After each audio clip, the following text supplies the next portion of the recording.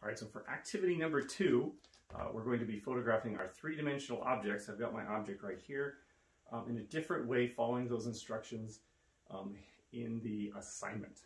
Okay, so first thing I'm going to be putting mine against a blank wall. So I have a lot of stuff on this wall, but I've got an area in here, and I'm going to bring in a little table. But first, I need to turn on as many lights as I can because it's a little dark in here. So I turned on all of my lights that I can, so there's a lot more light hitting this wall in this area. I've got my little table set up, and I've got my object. So I'll just put my object on the table kind of close to the wall as I can. I've got my iPad. Again, make sure that you're putting it on the 3-second timer there. Okay, and you're going to come close to the object.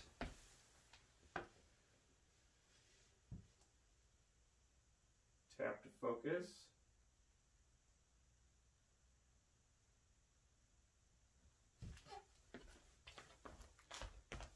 And it looks like a pretty good photograph.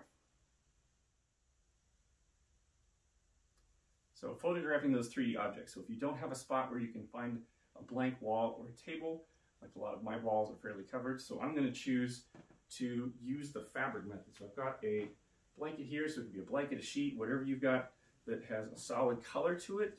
You don't try not to get rid of we're trying to get rid of this pattern here, and I'm just going to drape it over my chair so that it gives me bottom part and a background.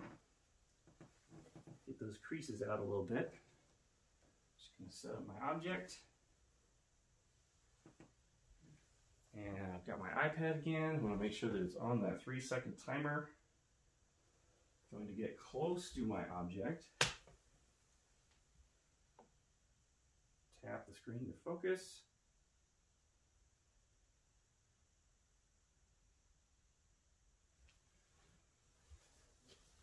And that looks like a pretty good picture.